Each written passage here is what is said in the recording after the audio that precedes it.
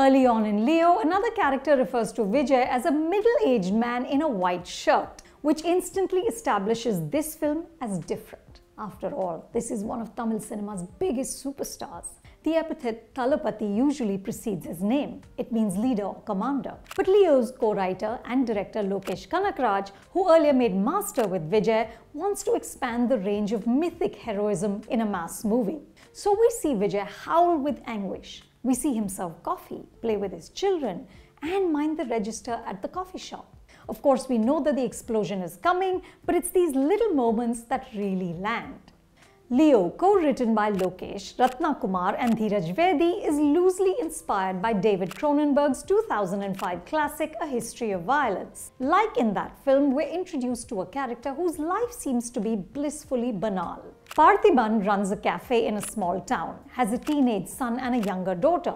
He loves his wife. Like in A History of Violence, there's a cop friend, played here by actor-director Gautam Menon. And then one day, bad guys roll into town and Parthi turns into a fierce fighter. Clearly, there has to be some explanation for his ability to kill and maim with such efficiency. This showdown in the cafe is one of the best sequences in the film. It begins playfully and accelerates into gruesome murders. The bloodletting and the tension is just fearsome. And at the end, instead of triumph, we see the horror of killing and the emotional cost of violence. Vijay superbly shoulders much of the load in the film, combining charisma with acting chops. More than once we see him cry. He does vulnerability and tragedy with grace and conviction. The first half of the film holds together seamlessly, so you never stop to ask questions like, why don't the villains bring more guns to the fight? Or why Lokesh shot the film in Kashmir but is passing it off as Himachal Pradesh? It's odd to see men and women in the background wearing Kashmiri pirans. A History of Violence was haunting in its suggestion that violence is alluring, even sexy. In that film, a bitter altercation between husband and wife is followed by an unforgettable and unnerving lovemaking scene. Leo doesn't have room for that sort of nuance, especially post-interval when the villains, the guns and the killing escalate exponentially. And we arrive at the biggest stumbling block, a backstory that simply doesn't deliver.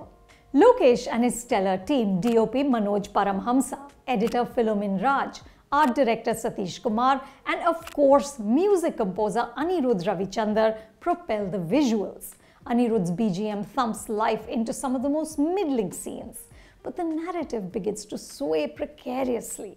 The impact of the film depends on the explanation of why and what Parthi has left behind. But when it arrives, it's borderline ridiculous, even though Sanjay Dutt strains every muscle in his body to personify evil. The action by Anbariv is frequently spectacular, especially one chase scene in which the pursuer and the pursued keeps alternating. But after 2 hours, it becomes exhausting. In an interview, Lokesh said that he hopes someday to get to a place where you can see one frame of any film and identify it as a Lokesh Kanagaraj film.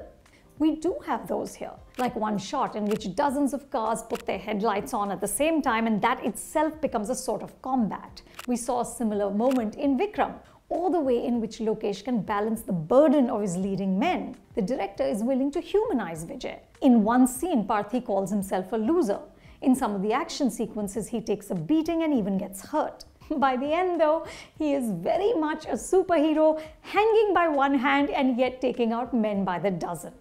Is Leo peak Lokesh? No. But it's worth watching for Vijay's performance and its set pieces, which includes a tender scene between Parthi and his wife Satya, played by the lovely Trisha. She doesn't have enough to do, but she has enough gravitas to make us instantly understand why Parthi doesn't want to cross her. I don't know about you, but I can also feel action fatigue setting in. In the interval for Leo, we saw trailers for Tiger 3 with Salman Khan and Ghost with Dr. Shivaraj Kumar. In both, the respective superstars were defying the laws of physics, walking in slow motion, and saving the world. Our screens seem to be awash in testosterone. I'm now keenly waiting for a sweet rom-com, or maybe a mature family drama, and of course, for Rohit Shetty and Deepika Padukone's Lady Singham. If you enjoyed this review, then subscribe to Reviews and More.